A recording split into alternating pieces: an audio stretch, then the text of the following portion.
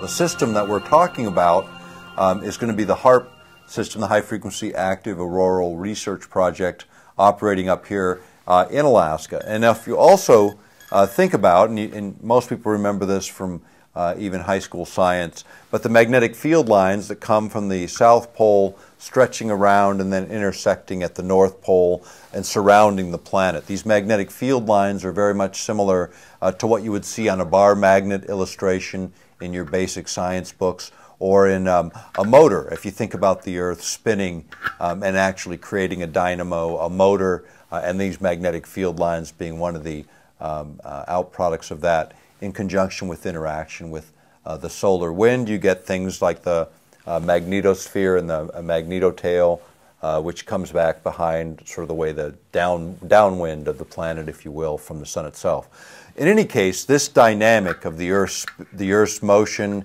solar radiation, the interplay of all of the various factors of the planet are looked at in separate, independent, individual science, not really looked at in integrated science. How do all those systems work together, and what do they create in outcomes? But as we look at HAARP, the primary idea is to affect this ionosphere and then affect these magnetic field lines. And ideally, you want to affect those magnetic field lines and the closest place to which they intersect the planet, which happens to be at the poles.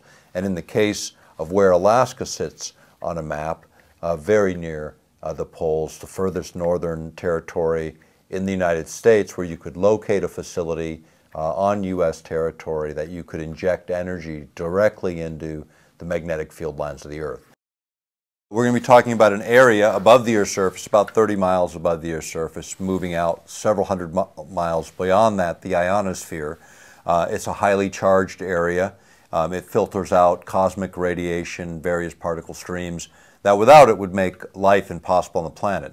Now, one of the ideas behind HAARP, which is an array or field of antenna here in Alaska, 180 antennae in the array today, it fires or concentrates, focuses radio frequency energy that it literally sends up into a relatively narrow beam, affecting the magnetic field lines in one instance, where the energy is normally, naturally flowing from the South Pole, coming up, arcing high above the equator, then coming back into the North Pole, with the energy flowing from south to north. What happens is those magnetic field lines act as waveguides, so you can pump energy out of HAARP, focus it on those magnetic field lines, and then it screws itself, if you were to be able to see it, with like a corkscrewing motion, where the energy is actually moving now from north to south, using the magnetic field lines as a waveguide. Now, what would that do, essentially? If you had, for instance, an intercontinental ballistic missile that gets fired from China to the U.S. and it traverses those magnetic field lines with those charged particles racing along them, using them as waveguides, it would create a virtual shield around the planet, so any of those incoming objects, intercontinental ballistic missiles, any satellites that happen to traverse those areas, or any other electronically sensitive equipment would be destroyed almost instantly. And so when you think about HAARP, there's a couple of ways to look at it. One is manipulation of those field lines, those magnetic field lines, which actually have been mapped. And if you look at some of the ways those are mapped, is barium particles are injected into the upper atmosphere and lower ionosphere using barium-laden rockets. What those create when you inject radio frequency energy is air glow, where you get this sort of light-up effect. So you can actually see this corkscrewing motion around those magnetic field lines and serving as waveguides. In fact, they did that test a number of years ago in Alaska, and they do these from time to time, just more or less illustrate what they think theoretically should happen is actually happening in place and at the time of the experiments.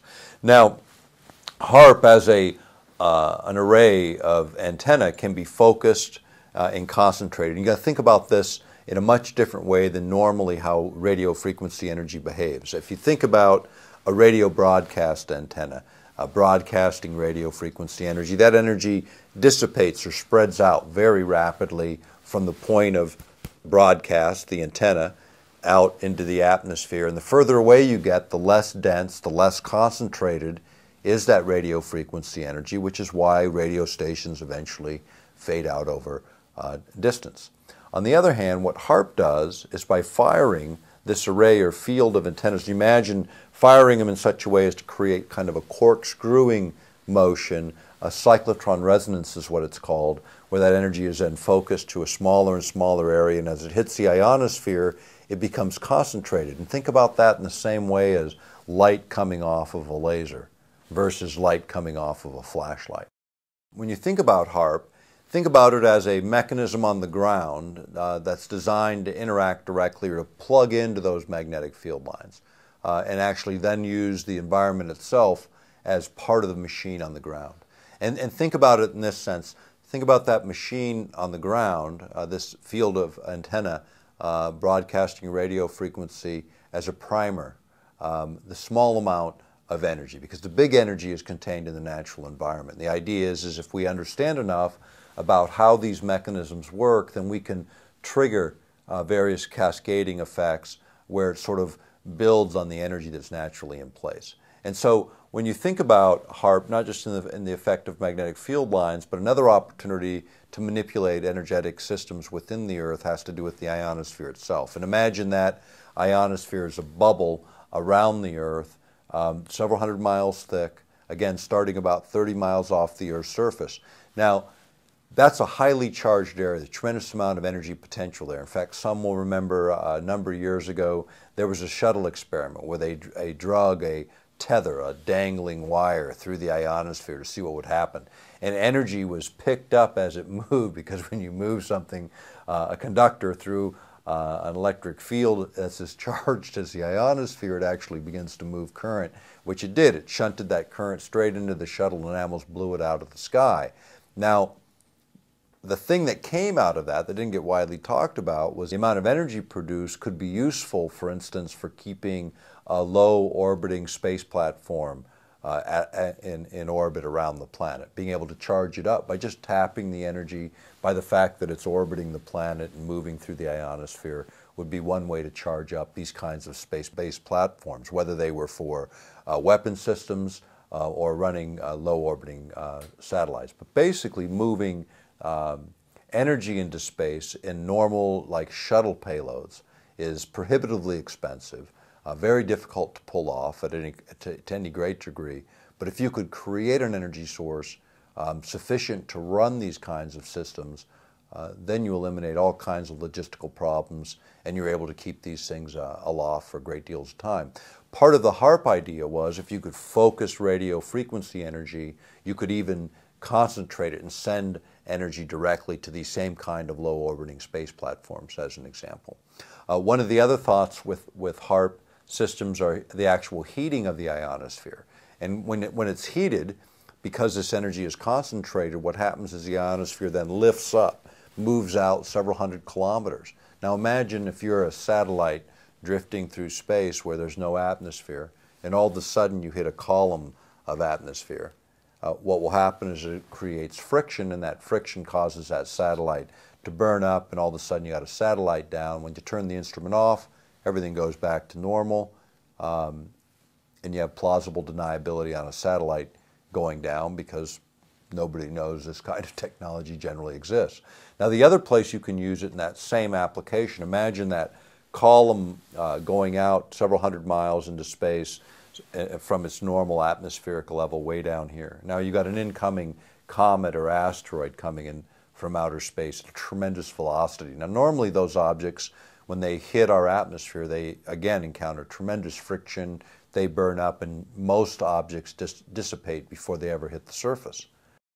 But big objects, the kinds of objects people are worried about, if you could, say, go from 30 miles of atmosphere to 200 miles of atmosphere, almost 7 times as much distance, and project a trajectory downward, what you're able to do in that instance is literally allow those larger objects to burn up way before they hit the Earth. In fact, the Strategic Studies Institute in London, in reviewing Soviet research on this very same technology, was suggesting that it could be used for not an anti-satellite technology so much as an anti-asteroid or comet-based technology. But all of those things also create a side effect. When you move that much atmosphere up into space, and it's about 30 miles diameter, these columns. So imagine 30 miles in diameter and a couple hundred miles up. Well, below that are pressure systems, high pressure, low pressure systems, and jet streams, all of which can be altered by the manipulation of the ionosphere in this way. And that then creates downstream weather effects that cannot be modeled, that cannot accurately be predicted, and therein lies huge problems when you start to manipulate by technology applications to create one effect. You might inadvertently create a number of other effects, as is the case with HAARP. Looking at sort of where are these facilities? You know, here in Alaska, we have one at Gokana, which is about 250 miles northeast of Anchorage. Then going across Canada, there's a number of these facilities that are controlled by the Canadian government. Rosalie Bertel has reported on those. Then there is one that sits right up here in northern Norway, and this is run by the Max Planck Institute. And then there are 5 old transmitters in the former Soviet Union. Literally, when you look, they go around the globe. These can be used in conjunction with each other, triangulating to hit the same point, creating unique and different resonance effects and creating even more power. Flipping the planet upside down, in Antarctica, China put in a facility a couple years ago to begin working in this technology. And then Arecibo, Puerto Rico, in the southeastern, off the coast in the southeastern United States, also has a facility that's been retrofitted to essentially do the same thing as HAARP.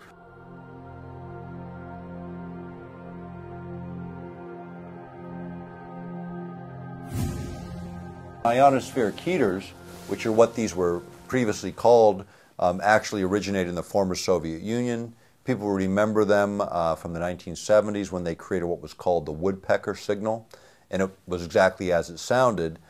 It was this weird static that was rhythmic and coherent, man-made. Ham operators picked it up all over the world, and because they could triangulate where it was coming from, they isolated the location of these 5 transmitters in Russia, or the former Soviet Union. And those transmitters were associated with health effects in Oregon, power failures in central Canada, and a number of other anomalous phenomena in the 1970s. And those were the predecessors of HAARP. It's the very same technology with a modern twist. The old transmitters would take 15 minutes to reset the frequency because you had to readjust all these antennae. Now, with HAARP, it's done in milliseconds by adjusting the software. So, very efficient. You can change things. You can cause them to do different things. It's not a big project in terms of reset. And it's a small expenditure. I mean, HAARP they've spent $100 million on, which in military terms is like cab fare. You know, it's like it's not even cab fare. It's the snowflake and the pile of snow out front, you know, that we walk through in the course of all this. But when you look at the impact of each of these technologies that we've touched on today, it's not the same game anymore. These are earth-shaking technologies, the very technologies that will either transform or enslave.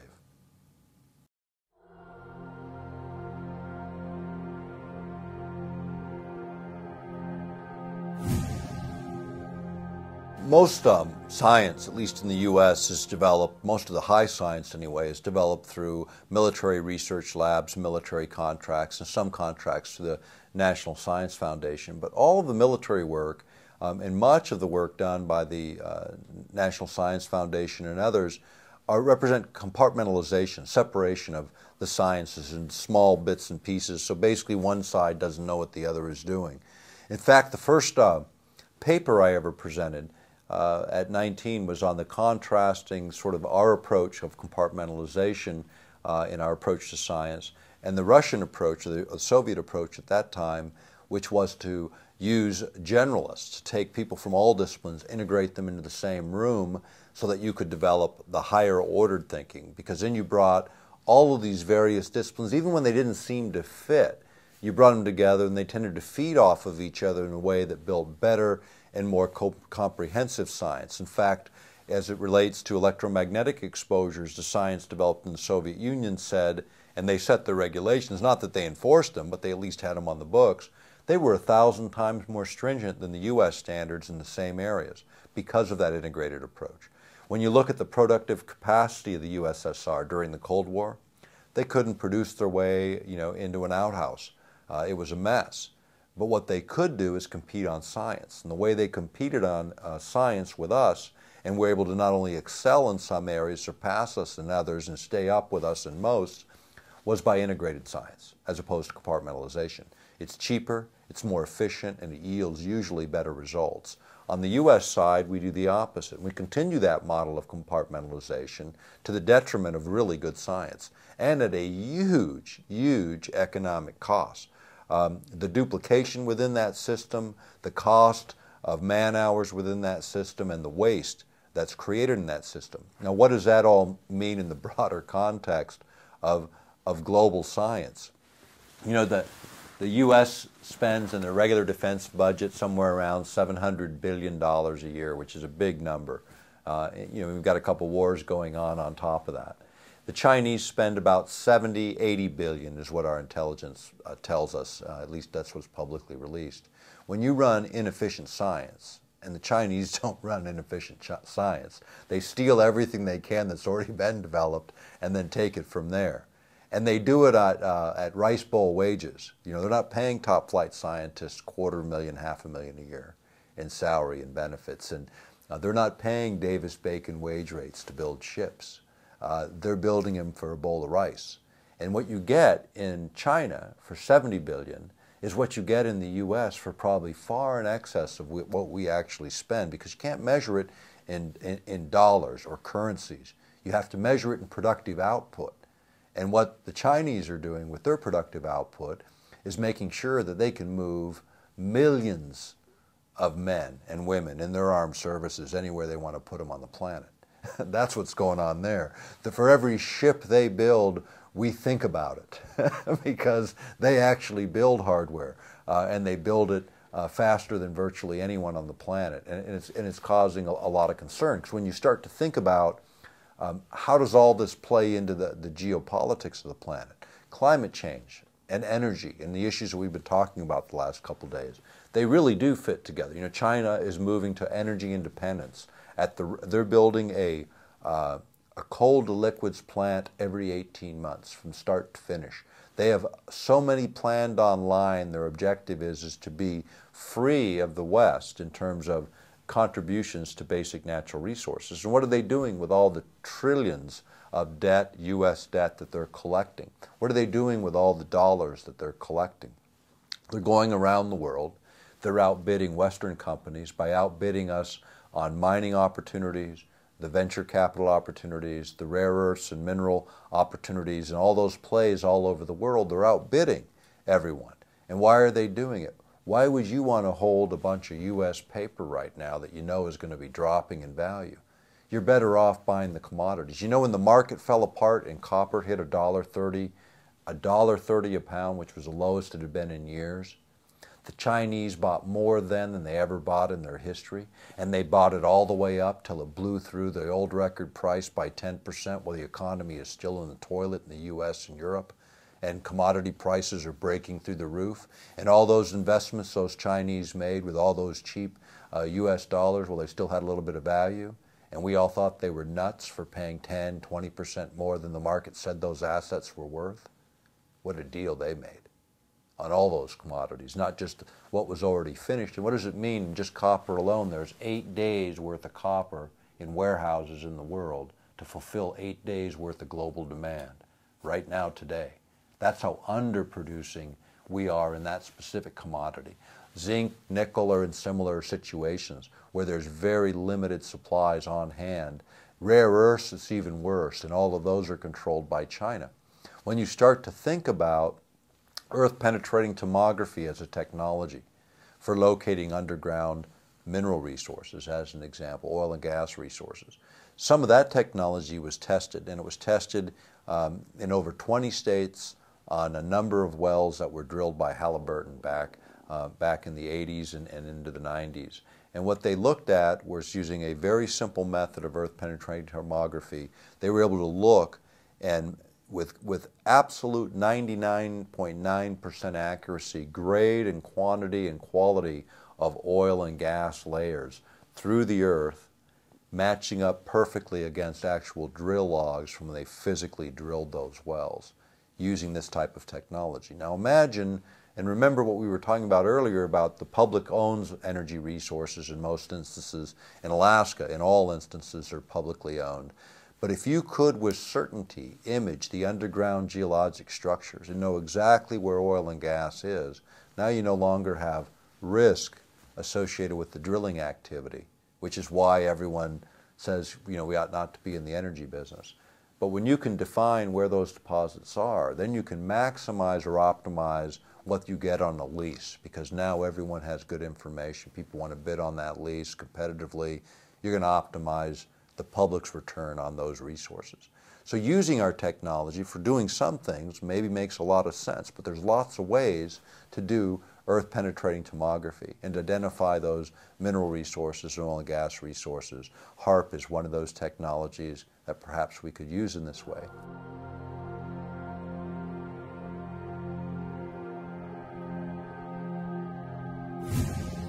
When Skylab launched the first time, we realized that, back in the 70s, we realized that it created a hole in the ozone layer. And everybody watched it, and they said, oh, after a few hours it all filled in and everything went back to normal. But think about this now. I mean, think about it as a practical matter. The earth is turning, you make a hole, everything's moving, eventually it gets filled in, or it appears to get filled in. Maybe it did, maybe it didn't. Think about if I dip a cup of water out of a pond, and all the water levels back out. Did it fill back up? Well, if I keep dipping those cups of water out of that pond, eventually there is no pond. But it sure looks flat and level with just a couple dipped out. So what was it? Now Skylab creates an ozone hole. How many billions of cans of aerosol would have had to get up there? And it didn't start down here, It started up there where you actually delivered particulate material to the place that you're trying to affect and created a chemical reaction. 3,000 satellite and rocket launches, over 3,000 worldwide, did more for the ozone depletion on the planet, I assure you, than all the air spray that everybody ever discharged. And again, nobody takes any responsibility. Blame it on the guy with the aerosol can, while governments stand back and go, we didn't do anything here. This is the problem and the arrogance of it all. And often it's the case where the other guy is blamed for something that our own government has done. In fact, if you look at environmental issues generally, virtually all the Superfund sites, 90% of them, are government sites where the government made the mess, and then the rest of us get to clean it up. Now we're experimenting with science that's much, much different than leaving a mess in some local location on the ground. We're manipulating the entire geophysical systems of the planet and trying to learn how to do it better, how to dial it up a little more efficiently, how to control those outcomes with a more precision and a more higher resolution as our science advances.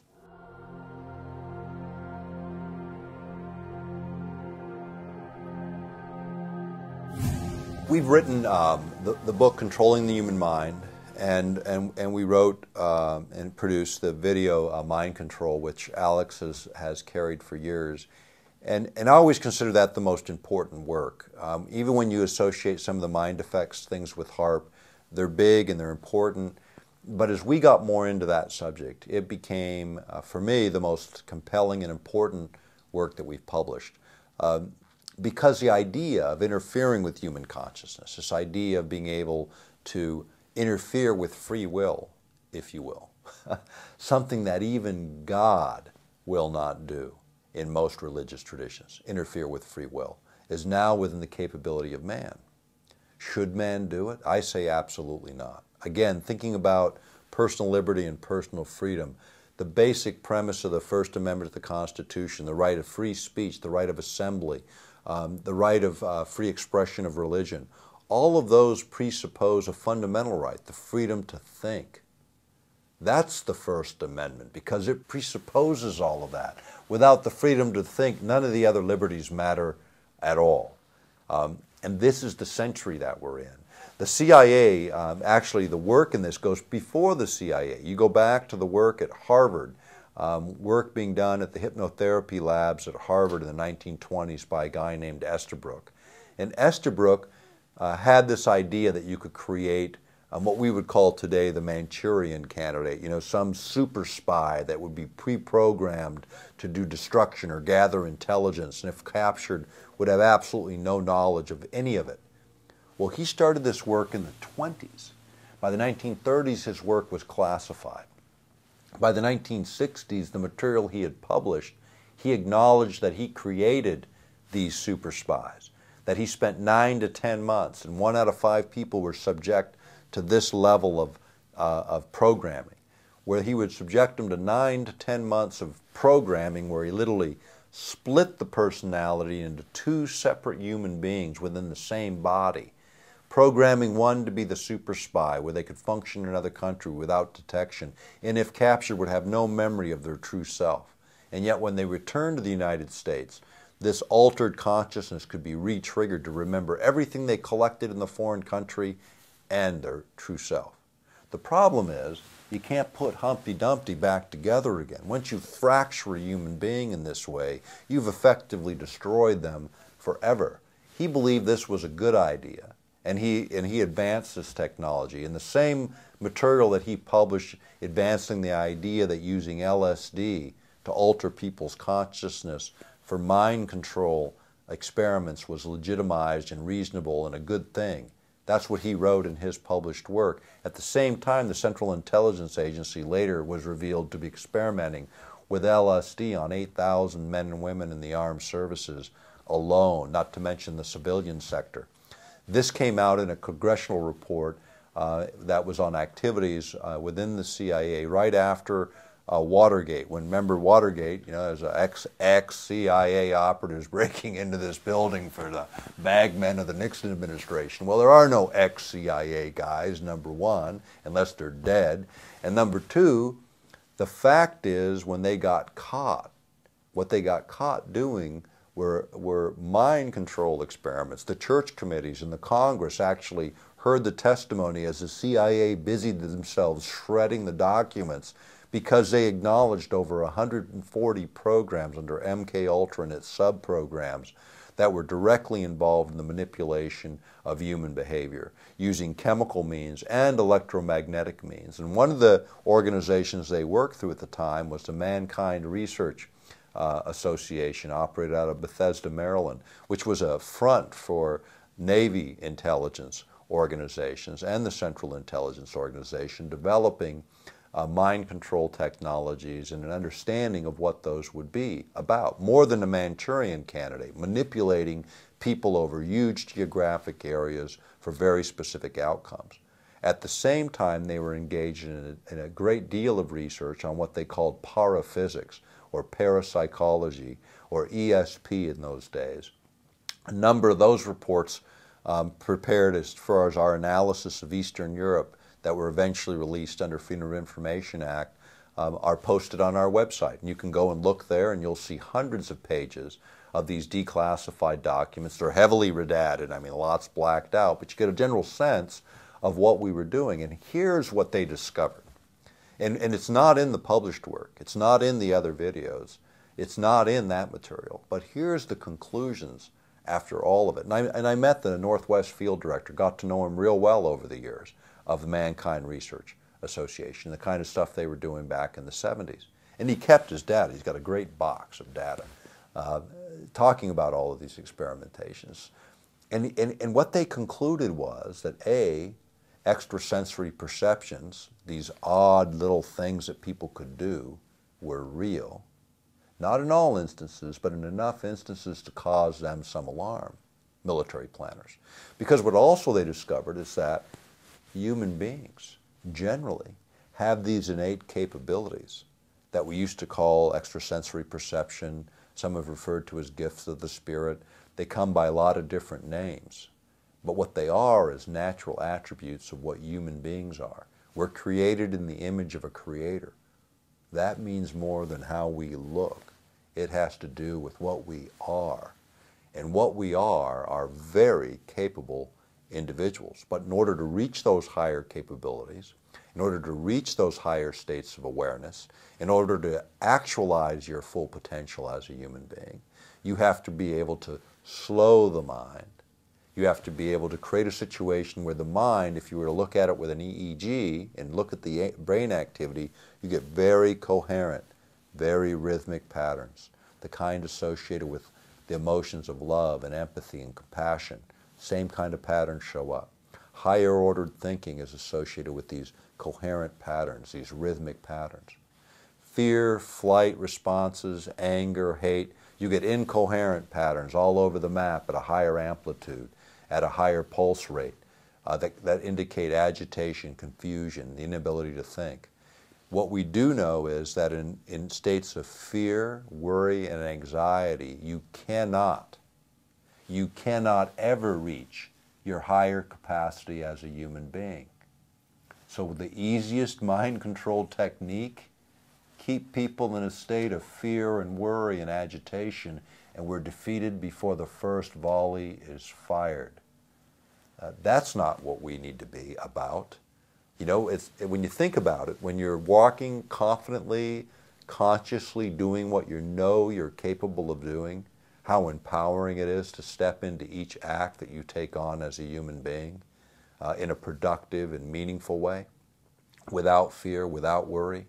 It's when your mind falls into what some call that zone that the athlete knows and the artist knows and every one of us knows in those instances where those sparks of creativity come through. That is our normal state of consciousness. If you were to look at it in the lower range of the alpha range where you are in that most creative mindset, you'd be between 7 and 8, 7 and 9 hertz pulses per second. The planet naturally oscillates at 7.83 hertz pulses per second. Isn't that interesting? Correlates perfectly with the ideal state for awake, conscious living when you're awake. And yet the fields that we surround ourselves with in this room right now, in every room where everyone's watching this because the power grid is operating at 60 hertz, 60 pulses per second, an agitating signal all the time in our background noise, if you will, our noise.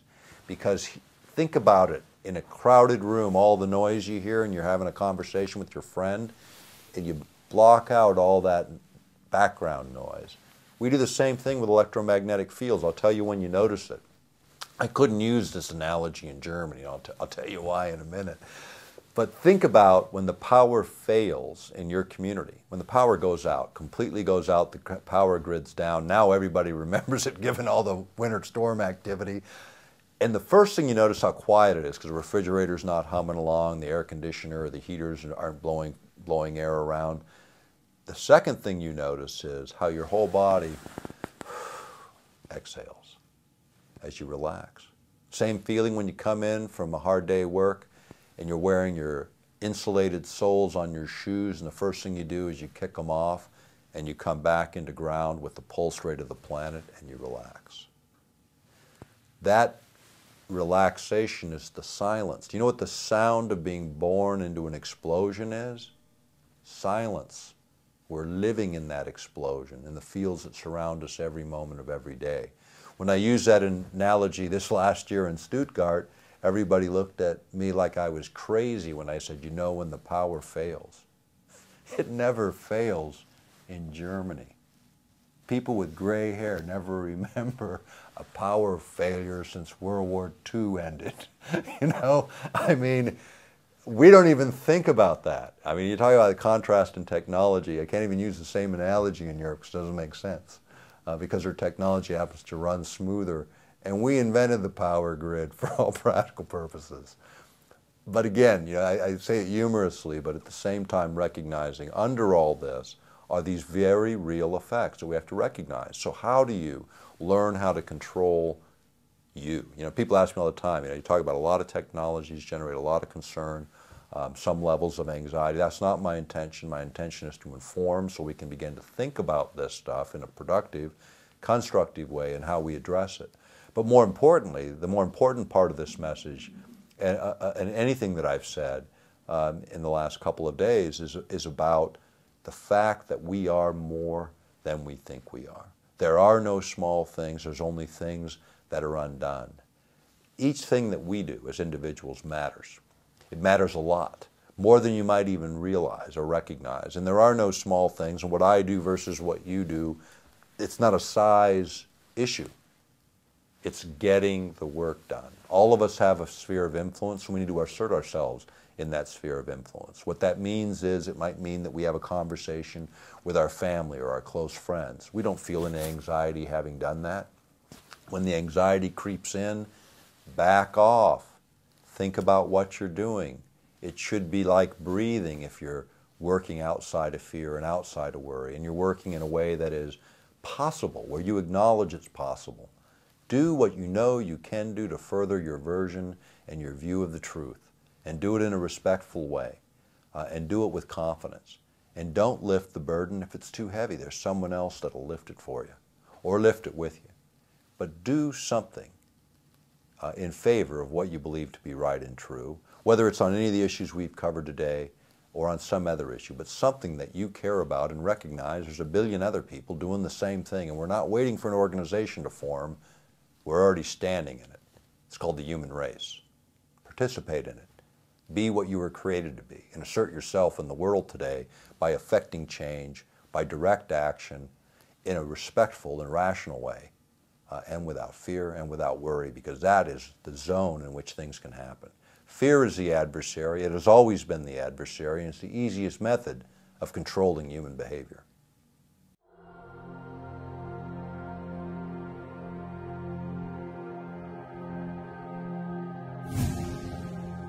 When you think of the whole 1984 scenarios, which I think are here now, I mean, certainly are here now on steroids. I mean, those guys are rolling over in their grave because it's a lot worse than they thought. Huxley, he wrote Brave New World, and the essay most people missed of his was one of the very last ones he wrote, which was Brave New World Revisited. When he went back and sort of looked at it and said, oh no, it's 40 years ahead of where I thought it was. Now, this is in the late 1950s, and I think he died in 62 or 63. So the very end of his life, and the things that are the most important to read aren't what somebody wrote early in their career, it's what they wrote at the end, sort of how they evaluate. When I look at studying someone's work, I start with the last thing they wrote and work my way backwards, because there's the pinnacle of their knowledge. And Huxley's pinnacle of the knowledge was the last warning, the last shout in the movie theater saying, hey, it's 40 years ahead of the game, and it probably isn't going to be chemistry that does it. It's going to be something else. And it's the electronics of this century. It's the tools that we've been talking about misapplied to the population. Those are the things that are causing Huxley today to roll over in his grave, because even that warning was 40 years too old. I mean, that warning in the late 50s and his conclusion then was nothing compared to what has emerged in the 21st century and what came out of the last century. This technology to change not just our emotional states, but the way we perceive the world, already exists on the planet. New breakthroughs are being anticipated by military planners. This last year, 2010, DARPA let 2 contracts, University of California, for developing methods and means for creating electronic telepathy, where we can electronically transfer thoughts into the mind of another person in a way that they cannot distinguish the artificial from their own. Now think about that in the 21st century. If you can create a complete memory set, one of the stated goals of Air Force planners, to complete a complete memory set that you cannot distinguish the real from the fiction, is that the witness you want on your trial in the courts of the 21st century? The guy who can swear by that memory, and yet that memory is as false as a $3 bill. That's the technology of this century. It'll challenge the very institutions that we depend on for justice, for liberty, for freedom. Synthetic memory. It's being even played off in terms of Gulf War syndrome and in terms of the shock that people come out of the war with. You know, the shock, the fear, the memories, the post-traumatic stress syndrome that boils out of these war efforts. And so what are we hearing about? Ways to wipe the memory clean so people can forget all those bad experiences. Do they really go away, or do they just get driven deeper into the subconscious where they do their real work at breaking down the consciousness of a human being, where they can't get played out, they can't get worked out, they get suppressed, and suppressed conflicting ideas are the root to a lot of the psychosis we see in the world today. This is the solution of military planners. Wipe out the memory of the gladiator so they don't know what they did. And somehow that will excuse the behavior and save that person's soul. No, it won't. It'll mask the pain and let it break out in some weird, irrational way, because that's what happens when you suppress these kinds of memories. Secondly, maybe we want these guys to remember what they did because maybe some of the things that they were directed to do they shouldn't have done in the first place.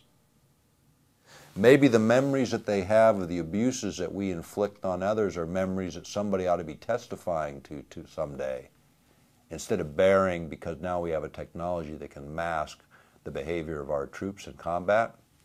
That's not the answer. In the past wars, the wars that our fathers fought and our grandfathers fought, when they returned from battle, the stench of death was still in their noses, and they worked hard to avoid wars in future wars, to save the next generation from experiencing the same trauma they did. Trauma is the outcome of war, but it also makes us as human beings resist war, make it our last effort, not our first effort. If we take it out, we make it neutral where there's no pain, there's no residual memory. It becomes easier and easier to inflict war on others. It becomes easier and easier to use that as the solution rather than diplomacy and fair play. Is that what we want? Is that the reflection of American values we want our military, paranoid closet planners to engage in for us? Or do we want them to uphold the values, instill those values on the next generation of military planners so that American values are what's projected to the world by our example, not by our hidden agenda?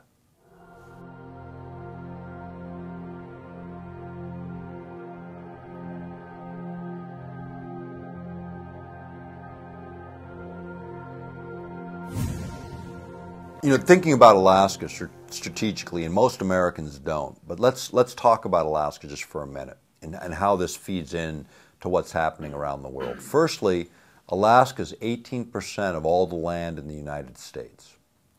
It has a greater coastline, Alaska alone. If you take all the western states, all the west coast, all the east coast, and all the Gulf Coast, and you add it all up, Alaska's coastline is bigger. And we have a 200-mile federal limit in those coastal waters, which is significant. Now, let's look at where Alaska sits on the map. Here's Alaska. Place Alaska just for a moment as if it were the top of the world. And then look at where it sits. North America. Here's LA. The same distance to LA, I hit Japan. The same distance, I hit Northern Europe. Same distance as for me as Alaskan to fly to Tokyo, to LA, or to Oslo. I can get there in virtually the same amount of time from Alaska, which is why Federal Express located their international hub in Anchorage, Alaska, and UPS put their international hub in Fairbanks, Alaska, because they could serve Asia, Europe, and the United States with the shortest distance between points hubbing out of Alaska.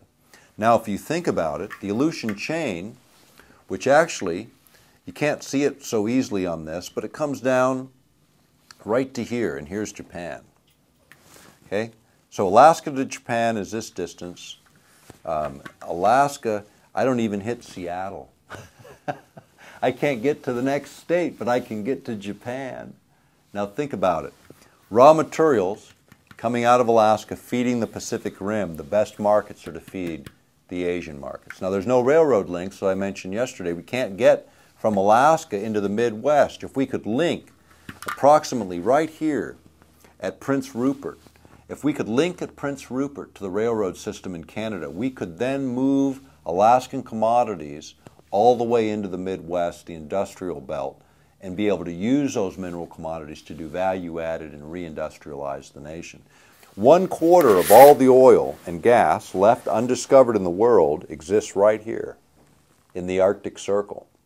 That's the estimate. Alaska has hundreds of trillions of cubic feet of natural gas. Now think about the North Slope of Alaska, which is right here where our oil and gas is. Now think about us moving oil and gas through an empty Arctic.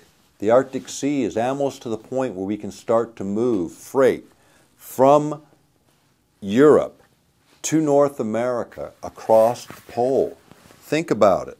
Instead of bringing freight from Europe to the United States, this distance, 1/3 of the way around the world, we can shorten that distance to 1/4 of its distance and move freight directly in to Northern Europe and into their rail systems, connecting into their commodity flow, or into Russia and Asia.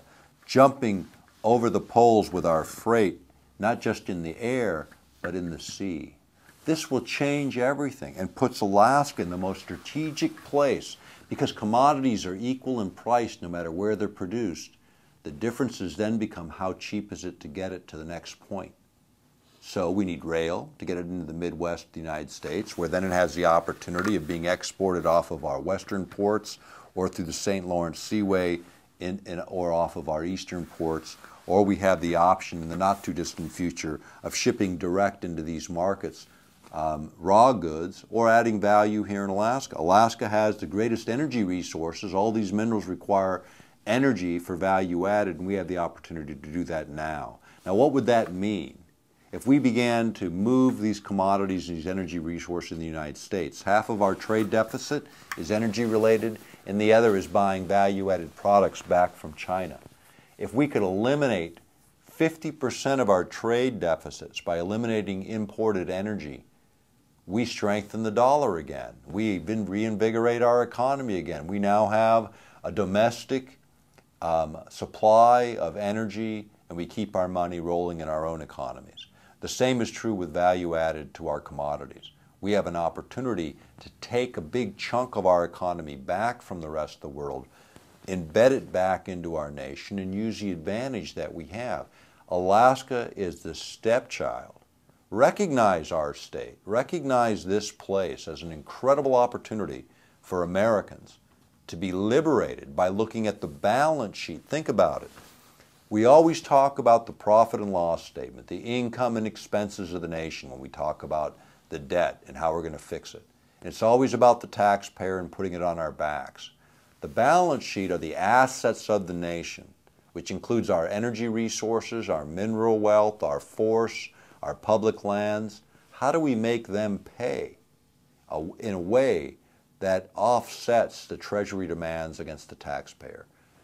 Get full value for our commodities. Make sure those multinationals pay money here, because here's what happens, and we play it out in Alaska every year. Here we have oil and gas that the nation needs, and we have a pipeline that can run it down to Valdez, and the pipeline is running at 616,000 barrels a day today. It's designed to handle 2.1 million barrels. Why aren't we moving U.S. oil through a U.S. pipeline? Is because it's cheaper to corrupt a third world government somewhere else on the planet, keep the oil and gas in the ground in the U.S., because a multinational doesn't have any care about our national needs or our national priorities. It's about the bottom line. If it were a national oil company that cared first about the national priorities, then that oil and gas would be developed, would be feeding U.S. markets, even if it cost a little more, because the offset is U.S. jobs, U.S. taxes generated, U.S. rollover in our economy of every one of those dollars spent domestically 7 times. A 7 times multiplier in the economy and the tax base when we spend money at home. That's the difference. Bring it back, because it's a domestic priority, not a multinational priority. Our domestic priorities need to carry forward, or these companies that are retaining these rights need to be put under performance. You know, these leases on the North Slope don't require any performance. They hold them, they pay the fee, they don't have to ever produce them. In Russia, if you didn't produce, you lost your right. Later they took them anyway, but at least they had the incentive. You're going to spend the money, you're going to produce these fields, or you're out of here. So they did. In the U.S., we don't make them produce anything.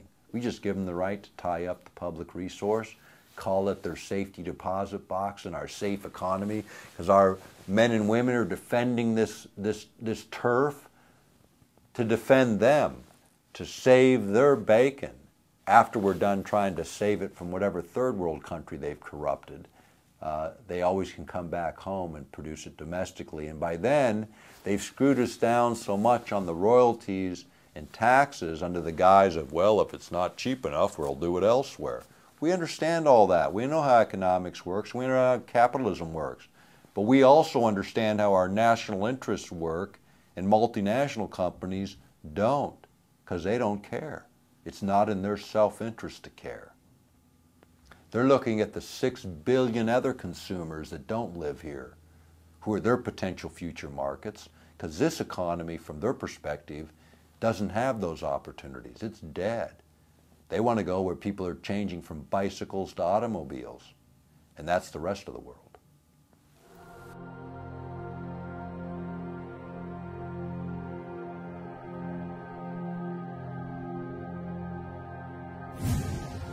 People have asked me, about my father. He was lost on a plane with Hale Boggs in the early 70s. Hale was a majority leader at the time. I mean, you can look at all of the interesting coincidences. The guy that took Hale Boggs to the airport, he was working in Texas at the time for another campaign, and Boggs got a ride to the airport by a young Democrat from Oklahoma, William Jefferson Clinton. Yeah, the same one that later became president. Now, this is 1972. Now, Boggs gets on the plane, he goes to D.C., makes a connection to Alaska, comes to Alaska, gives a speech, breaks the story a little bit about what was coming. We didn't know, it wasn't known as Watergate then, it was just this big scandal that he mentioned. And the next day he gets on a plane flying to Juneau from Anchorage and disappears and never heard from again with my father.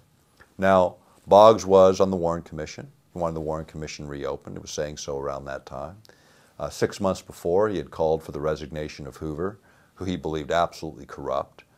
Because of his own perversions, Hoover's, he used knowledge to blackmail the Congress. He had the inside track on every congressman because he had tapped their phones, intercepted their mail, basically violated all their personal privacy rights. And this was the leadership of the country, for goodness sakes. This is our entire Congress that he corrupted so that he could maintain his position in the FBI. Boggs wanted him out. Boggs came to Alaska. By then, Hoover was gone, but the plane disappears, the Hoover administration continues, the Warren Commission never reopens, and Watergate breaks 3 weeks later. October 16th, 1972, the plane goes down. McGovern's in his last throes of his death race because he isn't winning anything. Richard Nixon's the clear winner. Everybody knows it. Hale Boggs is a majority leader of the House, standing in line to be the next speaker, the third most powerful position in the Congress. And what happens? He disappears at the most critical time in our history. In fact, if you remember, what happened right after Watergate broke and then Agnew got bounced, as the vice president? Ford slid in behind him. Nixon resigns. Ford moves up. Ford pardons Nixon, and Rockefeller rolls in as the vice president. And then, if you remember, it was, I think it was Squeaky Fromm, wasn't it Squeaky Fromm? It was one of the Manson girls that takes a pot shot at Ford to knock him off because she wanted him dead, and who would have been president? Rockefeller. Now, isn't that interesting? Talk about conspiracy theory. How about conspiracy reality? That's how it played out. Everybody's forgotten it. If you're not 50, you don't remember. But a lot of us remember when all this happened and it played out. Now Boggs is off the scene. Carl Elbert is the speaker. Carl was an alcoholic. I mean, he used to come to my house all the time, talk to my dad. The guy could barely sit on a bar stool, and he was Speaker of the House. You know, those were the days when you got stopped by the police for drunk driving, and they said, hey, drive on home and sleep it off. You know, it was a different world in a different era. But Carl Albert was not in a position at that time to step into the President of the United States. What I think would have happened had Boggs lived, Carl Albert would have stepped down, Boggs would have stepped up, they would have got rid of Agnew and Nixon at the same time, and the third in line to be president would have been, and that would have been Hale Boggs, and the whole game would have changed in this country. And personal freedom and liberty would have been restored then, instead of going into disrepair even further now. Now, Dad brought Boggs to Alaska to campaign. Dad had that campaign in the bag. He brought him here to show him, to talk about the same issues, many of the same issues that we've talked about over this video. The idea that Alaska has this tremendous potential for the United States that ought to be realized. This was right before the native land claims, the biggest settlement in indigenous history in the United States. As a freshman congressman, my dad got passed a 44 million acre land transfer to indigenous people intact with mineral rights, oil and gas rights, energy rights, timber, surface estate, water rights, everything intact.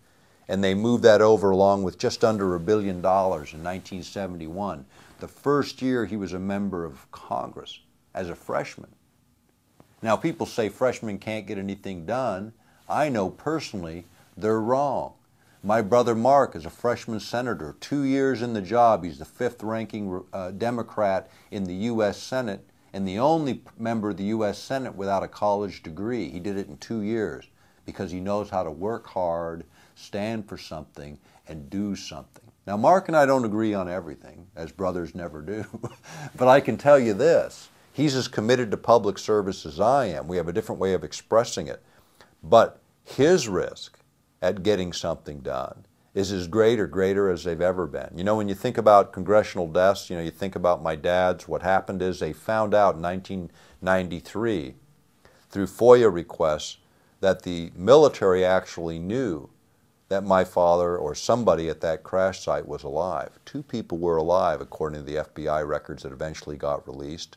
2 people were alive at a crash site that has never been found. Crash site's never been publicly identified, nor has the people who were alive at that site. Lost in the shuffle of bureaucracy. The documents we saw that Roll Call, prestigious publication in D.C., got under a FOIA request, Freedom of Information Act request, all the key names were redacted. When we went after the data from the military, the Air Force overflights, the data that was developed for the biggest air and sea search in the history of the world, and all the records they told us were destroyed. A few months later, because we raised a lot of heck over that, a few months later, mysteriously on my brother's doorstep, a pile of boxes with all those original documents, not redated. Gee, they hadn't been destroyed at all. We'd been lied to again. I want to tell you, as the son of a United States Congressman, that if it can happen to him, it can happen to anyone. That's why we need to get into this fight and engage our government. It shouldn't happen to anyone that our risk to our personal freedom, to our life, should be at risk as people give up their private life in order to carry on everyone else's. In the case of Wellstone, many remember his plane crash in Eveleth, Minnesota. You know, it just happened to be the same town my dad was born in. My uncle was a mayor there, was a state legislature there. Coincidence? Kind of interesting. Do you remember Carnahan, the senator before him that died in Missouri? That was the anniversary date of my dad's disappearance, October 16th. You know, is it coincidence? Maybe so, but it certainly begs the question, you know. I mean, how many people die in plane crashes?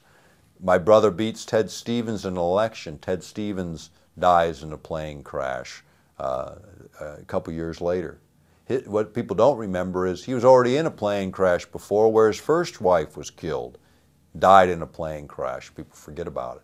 Mike Gravel's wife died in a plane crash. People forget about it. You know, people forget about all of this, and yet it keeps happening. And people say, well, you know, Politicians fly a lot, you know, that plane crashes a little disproportionate to the rest of the population.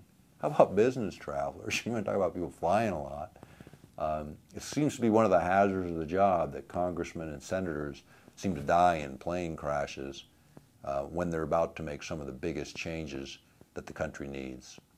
So, having said it, there's always risk involved, I suppose, in public service.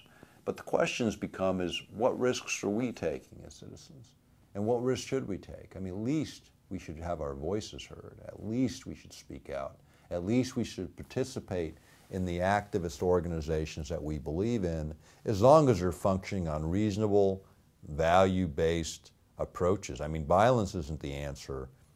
Certainly not the answer right now. That's the excuse the government needs to finally shut down what little is left of our personal liberty. Let's not give them that. But let's stay in the fight, and let's see what we can do together. Maybe we can, I believe we can, continue to make a difference as we actualize our own potentials and engage the fight from the standpoint of change.